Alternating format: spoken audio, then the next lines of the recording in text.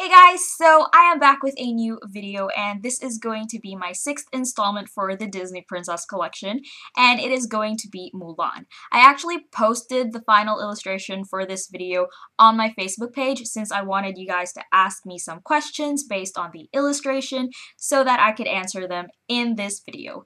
And I got a fairly great feedback from you guys, so yeah, I'm going to be answering questions based on this specific fashion illustration, and let's get started. So the first question is, how do you get inspired? And I'm pretty much just going to be answering this in relation to the illustration that you are seeing on the screen. You guys know that I'm working on Princess Mulan in this video, and she is going to be a part of my Disney Princess collection, and that's pretty much a theme that I chose. I think it was at the beginning of 2014, and the reason why I chose it is because I have been obsessing over Disney princesses since 2012, I think. That's when I was at my peak or something, and at that time I was just watching videos, watching movies, learning the songs and singing along to them and all that kind of stuff, so I needed to kind of use that obsession and turn it into an art form, which in this case is a fashion design or a fashion illustration. That, however, is speaking in a more general sense. What you want to do after you've kind of chosen a theme, you want to expand on that. And in my case, my theme was Disney princesses, and how I kind of expanded on that theme and explored different aspects of it, I suppose, is I tried to find inspiration for every single princess. Like I did one for Elsa, for Anna, for Merida, for Rapunzel, for Tiana, and now I am doing one for Mulan, which you guys have seen. In the previous clips, I was scrolling through images to find, I don't know, something that would spark some kind of creativity or inspiration for an outfit. And that's pretty much like another way of sourcing inspiration. One, you could either look at what you currently like or what you're currently obsessed with, and two is pretty much going on the internet and scrolling through pages and pages of images that kind of relate to your theme, if that makes any sense. So pretty much for Mulan, one of her costumes was a warrior or an armor type of clothing, so I used that one and pretty much just searched for Chinese warriors and looked at some images of costumes that I thought would be nice to incorporate into her actual design.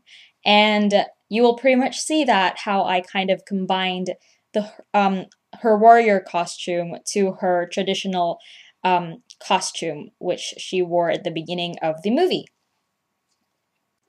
For the pose, I used two things. The first is a template, which you can see on the left-hand side of the screen. I used that one for one of my rough sketches just to kind of make it easier and a lot faster for me to create an entire outfit without having to draw out the body again, or like with the proportions and all that. And the second thing that I used is a reference image, which you can see on the right-hand side, and I pretty much just got that image from Google search, and I used that pose for Mulan. The second question is, what materials did you use? For my newer videos, I actually have been listing down the materials that I use for the video, for the illustration, in the description box of the video. So if you watch a new video that I upload, please check the description box for the materials that I use if you want to know what materials I am using for that specific illustration, because it's most likely in there. However, it's kind of just like vague, like I don't put in every single color of Copic markers that I have used, because that just gets really tedious to type up, and it's really hard for me to remember or to keep track of the colors I use, especially when I'm in the zone of drawing. Like all I want to think about is coloring and not anything else, like if that makes any sense. But I will try, if you guys want me to put in the Copic colors, I will try to devise like a new system in which I remember what colors I used, because right now I hardly remember any of the colors that I have used for this illustration. Anyway, for this specific video or illustration, I keep mixing those two words up, I don't know why. I used Pilot G-TEC 0.3mm for the outlining of the illustration and Copic markers, of course, for coloring in, and I also used Faber-Castell Classic Colors in 48 pack, and yeah. The third question is, do you prefer to render with colored pencils or Copic markers? This is actually a hard question because there are so many things that you could take into consideration when you're comparing two different types of media, like one it's colored pencils and the other one is Copic markers. Like, they're not of the same category. So there are probably 4 factors that I would take into consideration when choosing between Copic markers or colored pencils. The first factor is cost. I would say that colored pencils are a lot cheaper than Copic markers. Like for my case, the Faber-Castell Classic Color 48 pack of colored pencils, which I own, are student quality but fairly decent in terms of creating artworks with them. I got those for like less than $20, and my Copic Ciao markers I got for like $500, so you can definitely see the difference.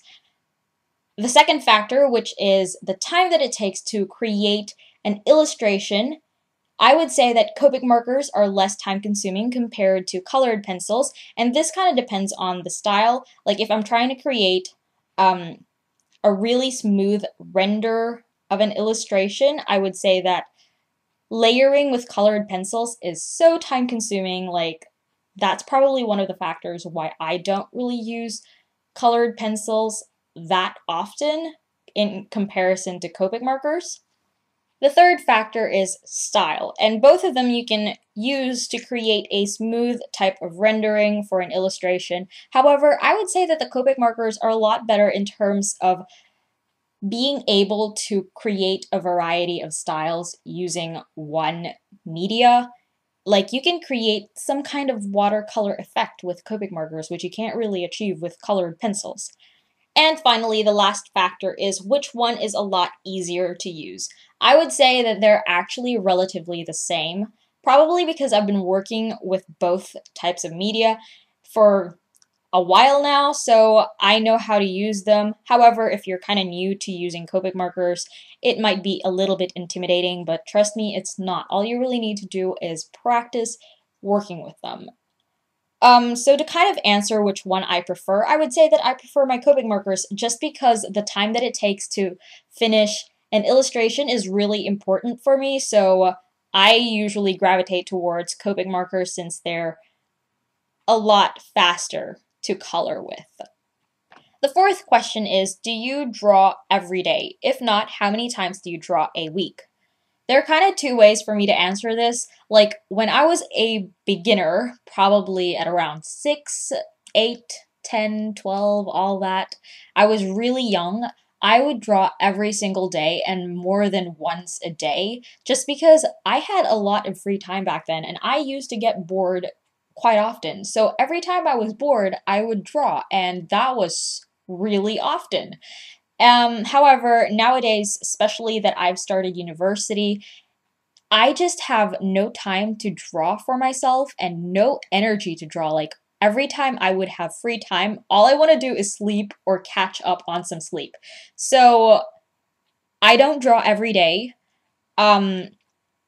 If I do get to draw, it's probably for university, and that's probably the only time I really get to draw within that week, because we have weekly assessments where we have to do like 2 drawings for that subject, so that's actually the only time that I get to draw. And if I'm lucky, I will find time during the weekends where I try to draw at least 2 sketches, not exactly a full illustration. So that's about it for the questions. Let me know if you guys like how this video has been set out, especially the narration part, because it's a bit different. I mean, I answered questions and didn't necessarily talk about how I rendered the fabric for Mulan, which I usually do for my Disney princess videos. So I don't know. Let me know if you want me to return back into talking about how I did the illustration, or if you want me to answer some questions that you have.